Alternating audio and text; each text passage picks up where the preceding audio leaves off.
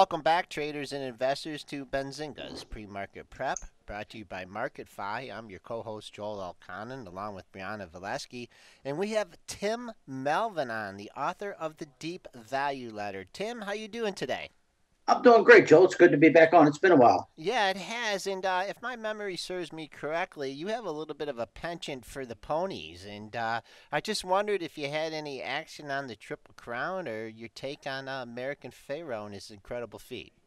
American Pharoah's a great horse. I was really, frankly, shocked that he was able to hold off the fresh horses in the Belmont. I was surprised. The only ticket I cashed the whole Triple Crown was Frosted to place last Sunday. So And the only ticket I cashed was one that Lisa made, my wife, and I lamented not wheeling him in the Perfecta in the Preakness. So she goes, "You got to do it in the Belmont," and that's what I did. So I did have the winner on that. Well, Tim, we talk about a lot of different things on the show, and we like try and talk from a long term perspective, and we try and talk about value in the market and. Boy, oh boy, I know I've said this to you 1,000 times here. Market up at all time highs. You run your scans. What do you see? I mean, just on a percentage basis on your scans, what are you seeing for this value in the is market? this is as thin as it's ever been. It's insane. I've just when I run the screens, I'm seeing almost nothing new that's cheap. I mean, it's just a small handful of names that we're actually finding. Now, fortunately, if you get away from that and you get into just the small banks, there's still some opportunity. Okay, all right. So let's start there. And I don't know if we have any ones to follow up on, or do you want to talk about some new ones? well, just as a quick follow up, I mean, it's been a while since I've been on. Since then, we've actually had three takeovers, bringing Whoa. us to four for the year. Last year in the main, last week rather in the main portfolio, Naugatuck Valley was taken over, and we've had two of our super small banks taken over at huge premiums. So we're at four takeovers in the portfolio for the banking on profits this year, with an average gain of 52%. Okay, and So could you just give us the charts probably aren't around anymore, but could you tell us who the acquirers are? Because I find it interesting. Do you take the stock of the acquirer, or if it's a cash deal, or what do you do? Do you just do your analysis once again and start yeah, from scratch? yes, we've kept some, we've sold some. It all depends on who the acquiring bank is. We had a Bank of the Ozarks took over one of our banks earlier this year. And while I love Bank of the Ozarks and it's one of the best run franchises out there, it's well over 1.5 times book value. So I have no interest in owning the stock at that level. So we just sold the shares of our bank rather than take Bank of the Ozarks. When Home Trust took over one of our banks, HTBI, we took Home Trust stock because we like where they are in North Carolina and the stock was less than 90% of book value. So it's case by case. Okay, and what's the symbol of that home trust there? HTBI. H. They're in North Carolina. They're expanding into Tennessee and Virginia. That's an area where there's an enormous amount of activity, and there's going to be more through that mid southeast region, I'll call it. And the stock's reasonably priced. I really like management there. I expect them to continue to grow by acquisition, but I'm not going to be shocked if a larger bank comes in and just buys them. Yeah, I'd like to see a breakout over 16 here. Have you found any trends on a regional basis? Has it been pretty spread out, or has it been more, the South or, the places where It's it's growing? that's a great question. It's really been in the last year. We're seeing it in the Midwest and the Southeast have been the most active, but we're starting to see some heating up in the Western state markets. Um, been a lot of noise about people talking, the bankers talking about wanting to expand in Oregon, Washington, California. One of our baby banks, and we don't even tell names on these because they're under 10 million in market cap, uh, got taken over in the LA area, and that was at 100% premium to what we paid for it. Well, I want you to know that at least Dennis, my partner, is paying attention to you because he bought Bank on his recommendation, BANC, and he's loving that chart there. I don't know if you have you been on yet this year? I think he has, Brianna. Earlier this year, yeah. Okay. And you guys have forgotten about your old buddy Tim down here in Florida. No, no, no. We're gonna we. I'm sorry about that, Tim. You forgot Now, about listen, us. I'm You teasing you forgot about guys. us the other day, so I guess we're even. I did. I totally did Friday, and I have to apologize. Let Bank me of give you one California. that Bank of California. What's going on with that one? they bought those branches from Bank Popular. They're just getting their act together, participating in the economic recovery, the real estate recovery in California. Um, long term, I think it's just a fantastic bank to own. Okay. All right. So what is popping up on your radar now? Well, there was a thrift conversion earlier this year. It's First Northwest Bancorp, FNWB.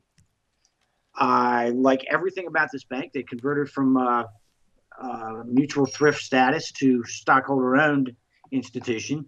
These, over the years, have been wildly profitable. Michael Price has been a buyer. Pretty much, if there's anybody associated with bank stock investing, they've been buying this thing, buying it on the offering. It's trading at 84% a book. It's about as far north in Washington State as you could go in Port Angeles. You could probably hit a golf ball from one of their branches into Canada if you were pretty good. Hmm. But solid balance sheet, good institutional ownership, a few activists in there. So down the road a few years, I think that the bank will probably get taken over in a heavy tourist region of Washington State. So anybody that wants to be in that market is going to be looking to buy this bank. Okay, and that interesting thing you just said there about activists that you follow, and when you do your homework on a stock, and you want to see if someone else is agreeing with your analysis. I know you have a handful of people or investors that you like to follow. Could you just you mentioned, I think it was Michael Price you mentioned there. Who else kind of subscribes to the Tim Melvin deep value investing? Well, I think when it comes to banks, I follow them way more than they follow me. Okay. But when I look at the bank spot and really to really maximize success, the activists and bank stock specialists are the key to this. You have it just tips the odds so far in your favor. It's like being able to bet on American Pharaoh, but getting 10-1 odds. Ooh. Yeah. So we follow guys like EJF Capital out of Virginia, Joseph Stilwell out of New Jersey, Lawrence Seidman, an ex-SEC attorney out of New Jersey, Casting Capital, Patriot Financial, Clover Partners. When you see these guys in a stock, Basswood Partners is another one. You know that they're talking to management. They know what they want to see happen, and they're going to push for it. Joseph Stilwell and Lawrence Seidman in particular, they have a huge hit rate. They either get the bank sold or they force management to do a buyback. They take board seats. They're forcing the banks to unlock shareholder value. So when you come along and you see a bank trading at 80% of book value and two or three of these guys are involved, it just makes more sense than anything else you could possibly do with the money to buy the stock. Want to ask you one? I know I asked you about this before. I'm from Monroe, Michigan, and been a follower of Monroe Bank and Trust for a long time. And back in 2011, 2012, I probably bought more of this stock at a dollar than I should have, and was all prepared for it to go under. And my target was $5, and held it for 3 years, and that's a long-term trade for me. Got out at 5, and I said, I need to get back in. I need to get back in. I need to get back in, and I'm not. And here it is, knocking on the door is $6. Could you give us your outlook? Really, I mean, that is a tightly held bank. I mean, those people in Monroe, I just can't see them selling out. I mean, aside from a takeout, do you see any value in this stock? Yeah, I mean, it's 95% of books, so it's up a little bit for me. Um, but there are strong activists in this stock. Okay, Okay, who? so don't rule out a sale. You've got Patriot Financial and Castle Creek, both with 8.25. They kind of recapped the bank, refinanced them. But you've also got Basswood in there, Bank Funds LLC, and a few others. They're at least talking to management about what needs to be done to improve the bank. And Monroe Bank did, in fact, really rework their balance sheet, disposed of all the bad loans that they had up there in the Detroit area. And now they're a much stronger, more sound financial institution. Their non-performing assets are, in line with the industry. and they've rebuilt capital, so their capital levels are high enough for them to do fun things down the road, like buy back stock and pay dividends. Okay, and of course, the whole economy, the whole auto sector is coming back. I think one thing that a catalyst that they were looking for, I know a few DTE was looking at maybe improving, adding some more jobs there. So that's kind of what you can have the activists in, but you need the grassroots. You need a new jobs or a new industry in there to come in to give it help out the home loans and stuff, whatnot. Before I let you go, Tim, I definitely want to talk to you about the big banks and the recent move in the financials here. And this market's just been so prone to just rotating money in and out. It seems like right now, the money has been pouring into financials. I mean, a stock like Goldman Sachs is now finally back at, pre-crash levels. What do you think? You think this is just a short-term blip as, money rotates, or is it because the anticipation of interest rates going up? Talk to us about the move into the big financials. I think it's anticipation of the interest rates going up, but I got to qualify that with saying that over the years, I've learned that for this to work for me, until it hits my screen, I don't pay any attention. And if somebody will say to me, the big financials move today, if they weren't trading from below book value to start with, I have no idea it happened. Do you have something up where you could tell me where like Goldman Sachs? I know it doesn't really fit your criteria, but where Goldman or Morgan, really the only two investment banks left. Do you have where they're trading according to relative to book Well, value? okay, Goldman Sachs, and this is my problem with big financials, by the way, they're trading at 1.25 times book value. The problem is that book value is derived from so many non-traded instruments, stuff that nobody knows how to value. So could you liquidate Goldman Sachs for book value? No, of course not. There's too many moving targets in there and too many mark to models. So getting a grip on what a large financial company really is worth is one of the most difficult things you can do.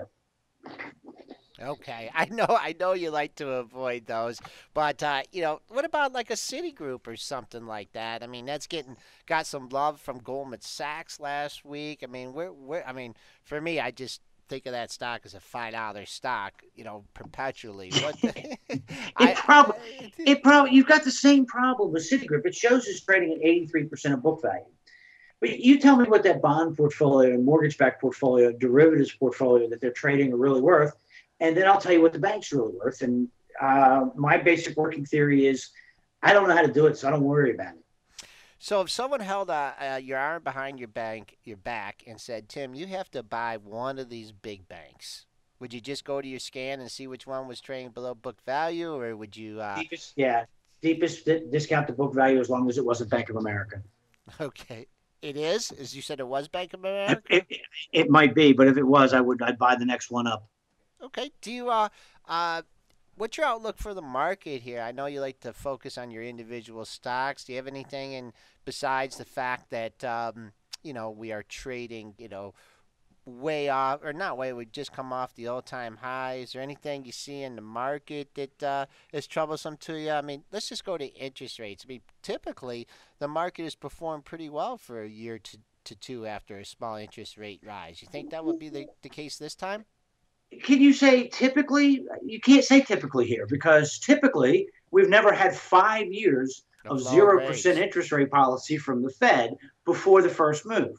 So everybody's so jittery because they don't know what's going to happen when rates start to go up because historically we have never been here before. So we Great don't know point. what's going to happen. It's going to be great for my small banks. What it's going to do for the market, which is absolutely addicted to zero interest rates, I don't know. But I'm kind of in the camp with Carl Icahn, who said last week, guys, it's not if, it's when we get a major pullback in the market. Hmm. Okay. I know you're also were dabbling in the oil patch a little bit, and there was one stock. I can't think of the name of the stock. It was giving you a little bit of problems. Any? If Yeah. What if was you're it? talking about Hercules Offshore, we punted on that one. You did? Um, yeah, when we started going through the books, we realized that we had stress tested when we bought it for like $60 to $70 oil, but we never stress tested for 40. And at 40, these guys couldn't survive. So we kicked that one out and just reassessed how we valued all commodity related companies and really tightened up the controls on that. That's you know what that's what people need to do is they reevaluate. You were given a different set of circumstances here, and you have to deal with the consequences. But so, But I yeah, yeah, I mean, with oil at 80, I thought I was being really conservative with 60, but I wasn't. So, I was just totally wrong on that. We just kind of restructured how we look at commodity related companies, and the margin of safety factor we look for now is a lot bigger. and just as far as commodities in general, the gold market here, uh, sometimes when there's a bump up in interest rates or the money exiting the market, it goes into the commodity markets. Any feel for that? I mean, just let's just basically go with the commodity that people know the most besides oil, and that's gold. Any take on the gold market? Not at all. I'm good at. There's two things in life that I'm good at, and I've figured it out when it comes to the markets. One is small banks, and one is stocks trading at a substantial discount to book value with a large margin of safety. I don't know where gold's going to go. I don't think gold is really the store of value that it used to be. Because if you talk to a gold bugs and realize that if their scenario actually played out, gold's going to be as worthless as everything else. The only thing with real value is going to be tin cans and bullets. And, I guess bullets. You could go with guns on that. We've been on. Yeah, yeah. Any stocks out of the chat here before we let Tim go here? I have one popping up. Hero. I don't know if that was one we talked to you about. That's Hercules offshore, Oh, and we that's kicked it. that one Okay. out. Yep, that's right. Okay, we've Yep. been on the line here with Tim Melvin. He's the author of the Deep Value Letter, giving us just a much different perspective on the markets than we usually get on the show. And we really appreciate you having you on, Tim. And we're going to have you on again real soon. All right, thanks, guys. Have a great morning.